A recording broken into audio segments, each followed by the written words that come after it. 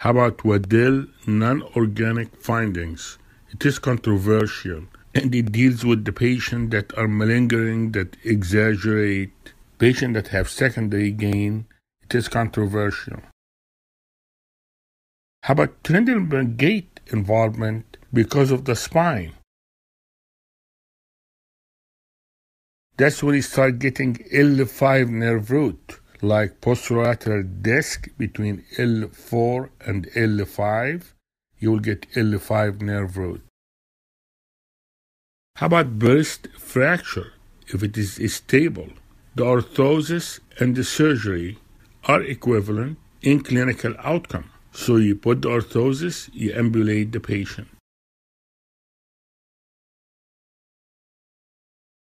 The absolute indication for emergency surgery is progression of neurological deficit with spinal canal compression. When you have a low lumbar burst fracture and laminar fracture, you may have trapped nerve roots. You may also have dural tear. The treatment will be laminectomy, reduction, and fixation. Seatbelt lumbar spine injuries may have abdominal injuries like colon injuries in children. The dominant contributing factor in intervertebral disc degeneration is genetics. The risk factor for the development of adjacent segment degeneration is laminectomy adjacent to the fusion.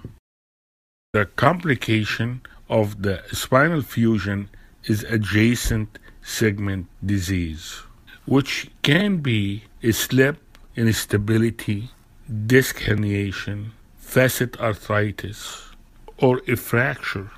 30% of lumbar fusion will develop adjacent segment degeneration 10 years after the surgery. Some people think lumbar total disc replacement reduces the incidence of the accelerated degeneration of the adjacent segment.